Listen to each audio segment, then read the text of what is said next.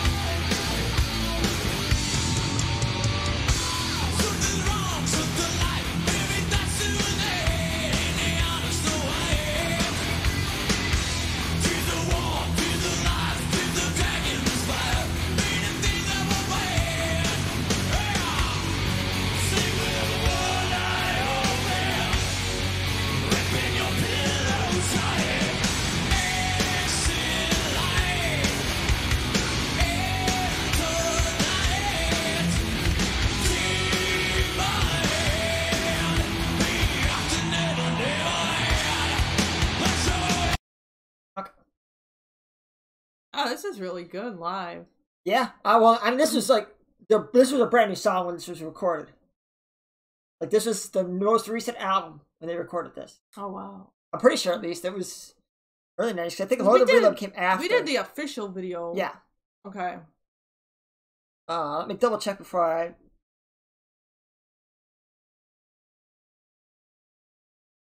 Song came out '91, so yeah. Apparently the tempo is 123 beats per minute. Wow. According to Wikipedia. Yeah. I've never seen that before, so. But yeah, how accurate it is. Because Wikipedia is not always accurate.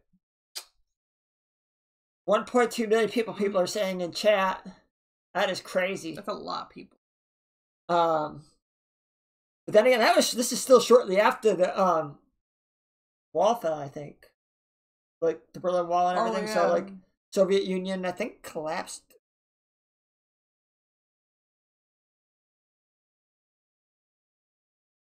I'm December 91, so this was like shortly before that then, I think. Or shortly after. No, it's gotta be before, because there's no way you're gonna be in Moscow in December. That's true. Not in t-shirts and tank tops. Yeah, because this looks like a summer. It looks like it. So this was like right before the fall then.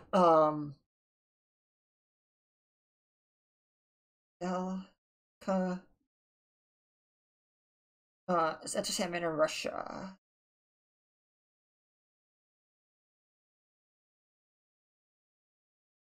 Wikipedia, not Wikipedia. Reddit saying 1.6 million. That's a lot. That's a lot, even.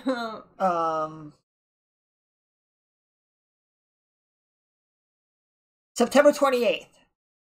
Okay, so that's late summer. Well, early, like, still summer, but 4 months before the dissolution of the Soviet Union. So this was a big deal to get Western music in Soviet Union. Like, they weren't very happy with, Well, Ronnie, that's not really communism, but we're not going to get into that right now. Yeah. Amber could go on that. Yeah, I enjoy politics, so, I mean, if you want to talk about it later, you can always hit us up on our email, and I'll chat with you about it, but, yeah, Airline, yeah, you guys are a little bit behind us, so. Yeah. So, yeah, like 4 months, and apparently just a couple, there was a coup attempt in the Soviet Union in August. Ooh. So, like, this was just like a month later. Wow. That's amazing to have a band like this after a coup attempt. Definitely. For a dictatorship, and that's why there's so much people there, Probably one of the first Western bands to really make it into the USSR. Interesting. I imagine. I'm probably wrong. I'm sure we're going to get yelled at in the comments, but I'd imagine it's one of the first few. I wouldn't be surprised. I mean, it's a big band like Metallica. And yeah, I think they were shortly back after like a hiatus too. Ooh. So, yeah, let's finish off the song.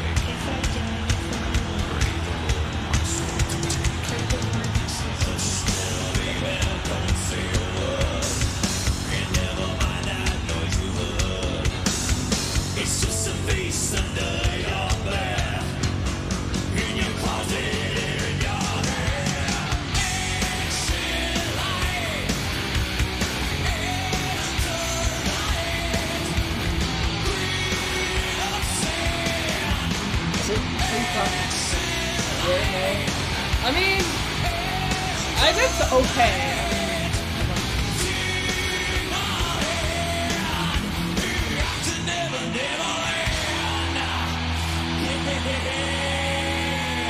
I would say anything under 6.5 minutes.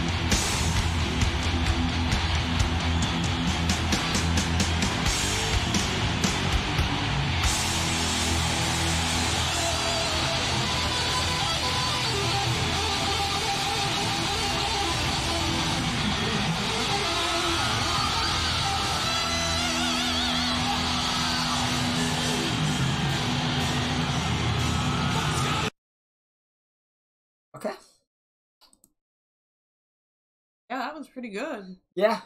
It's weird that they had to, like, did you notice that, like, there was, like, breaks in the crowd, too, where the army had to be, too? Like, there was an army up front. Yeah, I saw and that. then there was a bunch of crowd, and then there was more army, like, splitting up the crowd. I mean, I guess that's, like, extra... I guess just to help keep the crowd from pushing too much. Yeah. You're not going to expect, you know, a handful of, like, maybe 2 deep guards up front to protect for millions of people. Yeah, I was going to say, due to the fact that there were over 1 million people, like, I can understand that they needed to have a lot more. Yeah. And Ronnie, yeah, I would love to see Metallica, but they're too expensive for tickets, and, you know, even for the cheapest tickets are, like, last time I saw them on tour, like, I looked at it, it was like over $100 for a ticket, so. I'm sorry, I'm not paying $100 for nosebleed tickets. For $100, I better get a meet and greet out of it. Yeah. Or, like, you know, for a bit more, like, when I went on a cruise, that was, like, cheap tickets were, like, $666 per ticket. But that's, you know, a cruise. Yeah, it's a cruise, which is different. And 60 concerts. You can feasibly see every band at least once. Like, they scheduled it perfectly. They so rotated the schedule enough that you could change up. Oh, that's good. Like, every concert you could see. You see every band. No 2 bands were playing at the exact same time. Nice. Yeah, this is good. Ronnie. Yeah, you're probably one of the older ones here. Maybe not the oldest.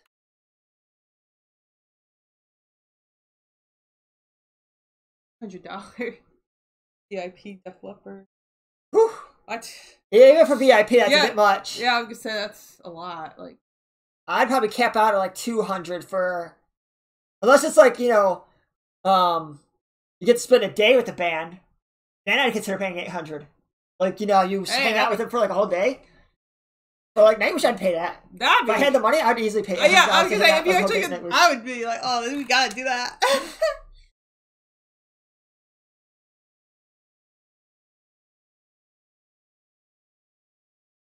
Interesting, Basil. That's cool. Yeah, that song was good. Like, the video was great. Audio is like almost perfect, I'd say. Yeah, I was like, wow. The video, I'd say, was maybe just a touch soft. But considering it was from 91. Then they had to like retouch it and everything. That's like, pretty good. That's still pretty good for 91. Wow, it was. Well, this is HD, so a little better then. Yeah. But a little better quality. Yeah, so what are you going to give this version? I'm going to give this version an 8.75. I agree, 8.75. Like, I'm not going to take anything off of the video. Yeah, I'm not either. The music was excellent. Like, it was always. Great. It sounded great. It just awesome. Okay, guys, please don't forget we have a Patreon and a PayPal. So, yeah, those links are in the description, so check it out. And then we'll see you in the next one. Bye. Bye.